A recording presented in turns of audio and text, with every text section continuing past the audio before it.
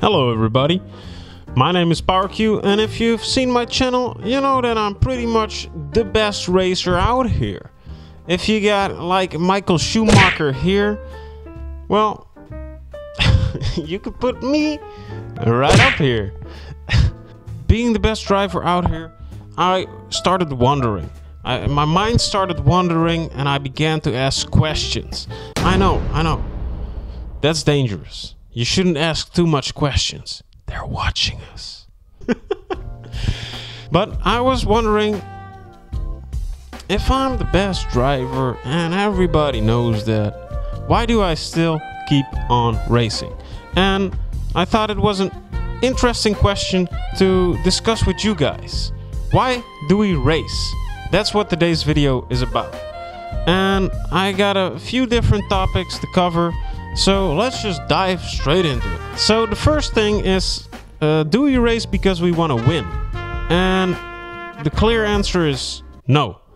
Because I never win. I've never won a race, a serious race that is. For example, assetto corsa competizione. I race a lot in there, and the best I've done is second place, never won. And I think if it was all about winning, I would have quit a long time ago. It's not about winning, I think. So maybe it's about driving cool cars that you would never drive in real life. I mean, a GT3 car, I don't think I will ever drive one. This thing, I don't think that's even possible in real life. So maybe it's about that. Maybe I keep on racing, and maybe we all keep on racing, because we can drive the cars we can't in real life. But if that was the case, we wouldn't be racing so much, now would we? If I would just wanted to drive cars I couldn't drive in real life, I would be lapping the Nordschleife with this thing. So maybe that's not it either. Maybe it's the excitement we get from it. When you're racing toe to toe with someone, when you're inches apart, when you can just tap on the window and say, hey buddy, if I just do this with my steering wheel, we're both dead, it's game over for us. Or you've been defending like 6 laps, you're in whatever place you are. If you're just driving spectacularly, maybe you're attacking, maybe you've been defending for a few laps, and you're just racing closer and closer with each other, and no accidents happen, maybe a little scrape here or there, but no crashes, no incidents, and you both survive that race, and you feel like you've really been challenged, and you get that sigh of relief. But sometimes racing is not really exciting, like when you're practicing constantly, and you can get that excitement somewhere else as well. If we would just be chasing that excitement, I think all of us would be skydiving right now.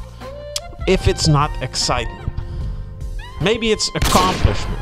Imagine your first few weeks, you're crashing all the time, you can't get it right, you're spinning out at every turn, but slowly over time you're getting better, and you get that first race. Maybe it's a 20-minute race, and you're doing it. You're not spinning out, you're not crashing.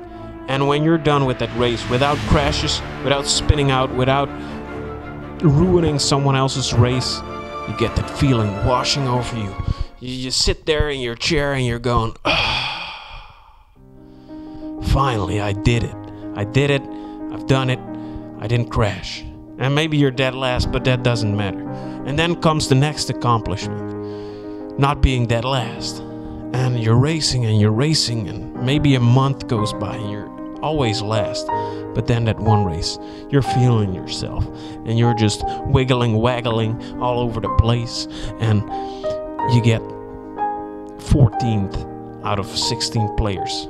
The 16th guy is in the pits, and you can see the 15th guy right behind you. God damn, that feels right. That feels good. That's an accomplishment. But that fades. It fades so quickly because you want more. You get gluttonous. You get greedy. All the sins, they are bestowed upon you. Your little sim racer brain is sinning, and God doesn't like it. You're working for those accomplishments. And I think that's the big part of it. I think accomplishments fade. It's not about the trophies in your shelf, but it's about you as a sim racer, knowing what you've done to get those trophies. Maybe you're slaving away. Days, weeks, months, you're lapping that track, that one track that's your speciality. And you're lapping it, and not every lap goes good. Not every new lap is a new record.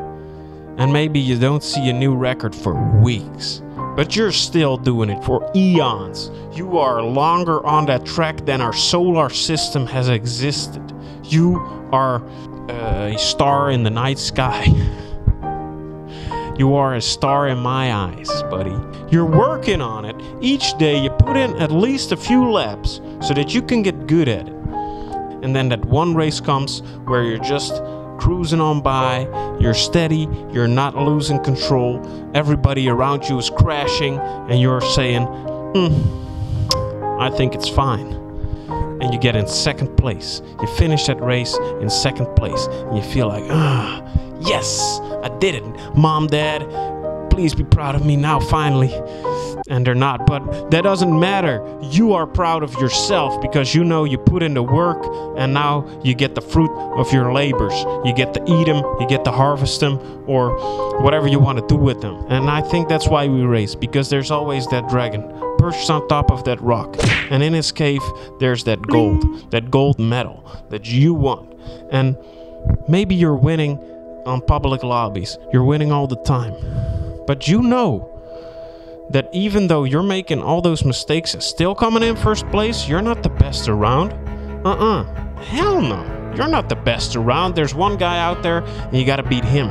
You gotta beat him. He's that dragon. I think that focus, that purpose, striving for accomplishments, that pot of gold that dragon is hiding, that's what keeps us racing. That's what I think. Maybe you disagree with me. Leave it in the comments down below, because I want to talk about this. I just wanted to get a little philosophical on your butt, and I hope you like it.